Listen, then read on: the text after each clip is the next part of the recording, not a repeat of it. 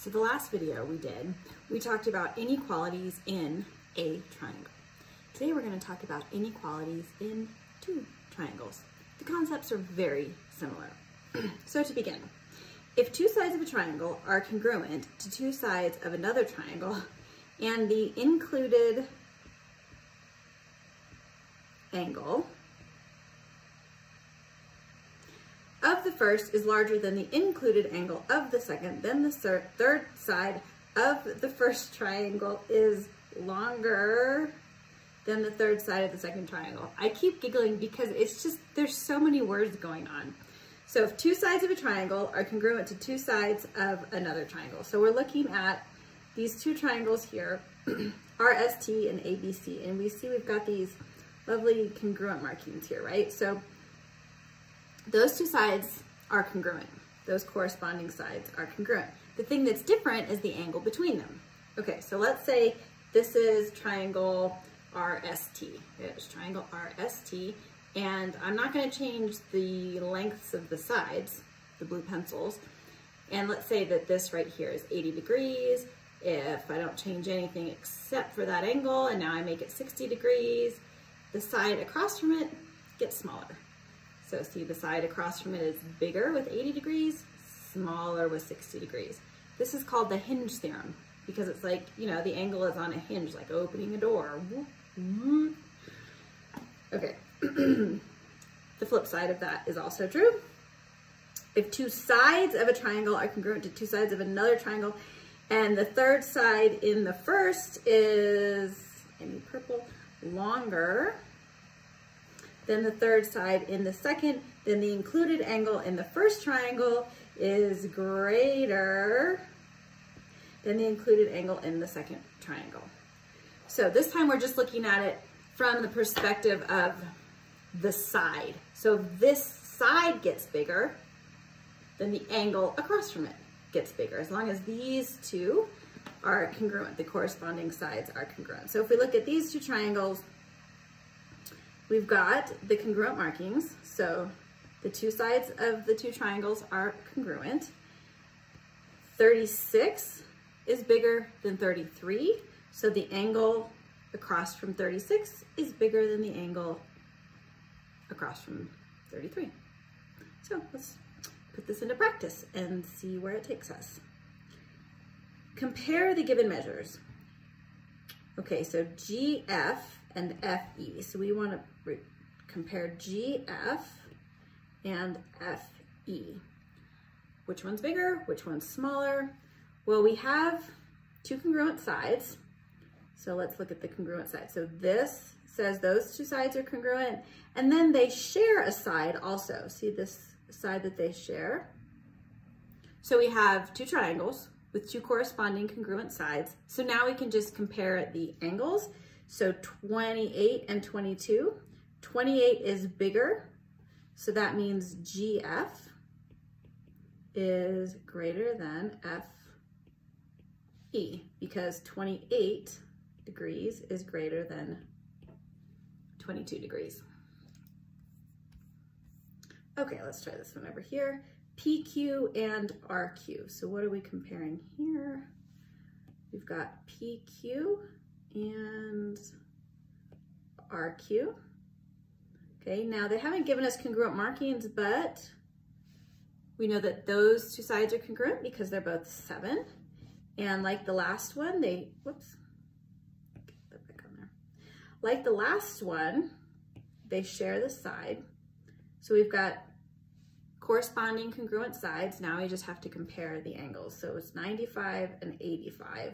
So 95 is greater than 85. So across from 95, that's PQ, is greater than what's across from 85, which is RQ. Let's try the next one. CBD and ABD. So now we're looking at angles.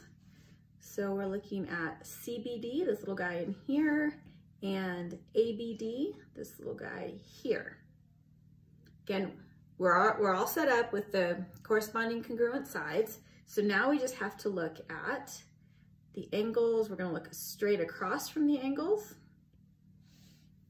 see which side is bigger. So we've got 13 is less than 16, which means that angle CBD is less than, well, it kind of looks like an angle measure, angle ABD.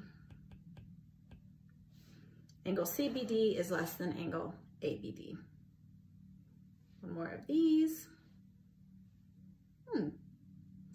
Measure of STR and the measure of TRU. STR, that's that guy.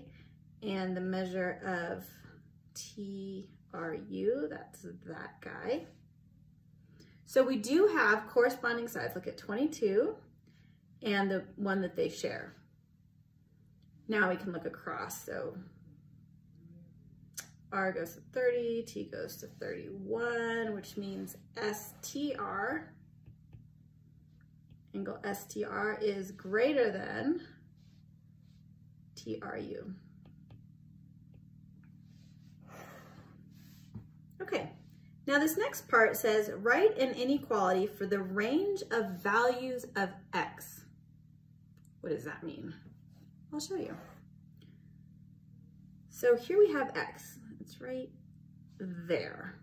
And we've got two triangles, corresponding sides that are congruent. Then we've got 75 on this triangle and 72 on this triangle, which means that the thing across from 75, DE, is bigger than what's across from 72. Okay, so 45 has to be less than 2x minus 5 because 72 is less than 75. Now we solve for x. Add 5 to both sides. 50 is less than 2x. Divide both sides by 2, so x is less than 25. So that's what x can be. Anything less than 25 would make that a true set of triangles. Let's do this last one. So here we have the x value here, and we're going to compare it to this 30 that's here. We have our corresponding sides, the 6's, and then the one that they share.